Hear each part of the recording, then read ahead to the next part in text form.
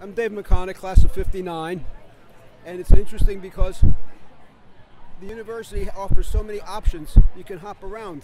I started out like I was going to be a physics major. Then I said, nah, I'll go be a chemistry major.